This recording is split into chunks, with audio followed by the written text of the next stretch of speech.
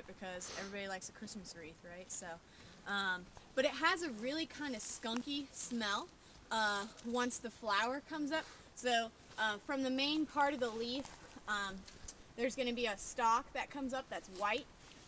And that once that flower comes up, it kind of produces, you walk by like a big, because they grow right along the edges of the trail. If you walk by a big spread of them, once you walk past, you're like, did a skunk just like spray near there? Because it has that same scent of a skunk. Awesome. So kind of an interesting plant. Good question. Do we have the bathroom back? Yep. Okay. I have another question. The berries, do they have any nutritional value? That I don't know. Okay. I would say that if they have seeds and they're mostly, you said they tasted kind of watery, Yeah. I would say they don't have much nutritional value. Okay. So I wouldn't fill up on them too much. Here comes somebody that may want to pass this by. Oh, okay. Fellow explorers. Oh, fellow bandana man. Ooh, I respect you. I've seen these on our campus. 3-leaf. Bandana brothers.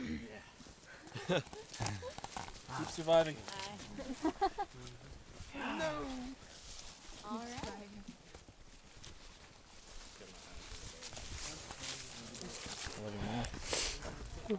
What? We're surviving.